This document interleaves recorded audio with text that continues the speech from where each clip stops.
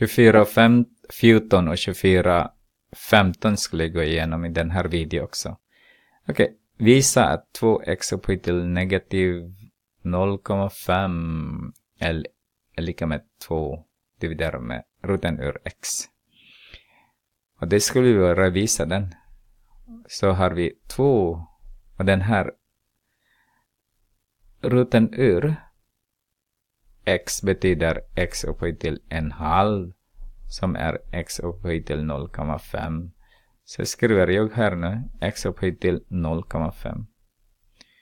Och då har vi, kan du använda den här. En negativ x är samma sak som 1 dividerat med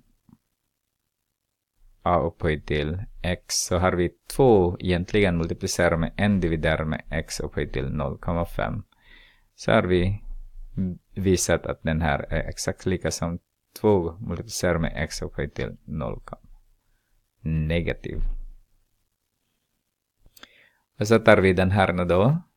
A, skriver enklaste form. Så har vi 4 upphöjt till negativ 1 dividerat med 3 upphöjt till negativ 1 egentligen den. Det finns som heter a dividerat med b upphöjt till x är lika med a upphöjt till x dividerat med b upphöjt till x. Så det är exakt samma där. Så har vi 4 upphöjt till negativ 1 egentligen multiplicerar med 1 dividerat med 3 upphöjt till negativ 1. Den här går ner. 4 upphöjt till 1 går ner. Så har vi 4 och 3 upphöjt till negativ 1 går upp 3/4. B. Då har vi 2 upphöjt till negativ 2. Varför har jag den där nu? Den här behöver vi inte. Och sen har vi 3 upphöjt till negativ 2 som är 4. Nej, förlåt. Som är, vi kan göra det sen egentligen. Inte nu. Som är 3 upphöjt till 2 går upp. Så 3 upphöjt till 2. 3 upphöjt till negativ 2 går upp. Och sen 2 upphöjt till negativ 2 går ner. Nu kan vi göra 9/4. C. 0,4 upphöjt till negativ 1 exakt samma som 1 dividerat med 0,4 upphöjt till 1.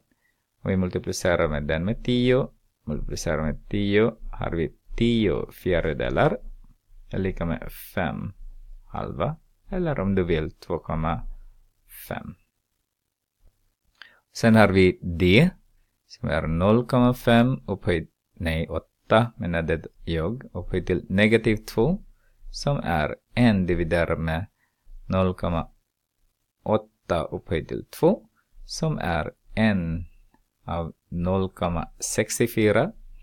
Det bestämmer vi med 100 med 100. Så får vi 164. Dividerar vi med 2 där, med 2 där. Så har vi 32. Och det går bra fortfarande. 2. Förlåt. 2. Så har vi 25. 16. Så är det.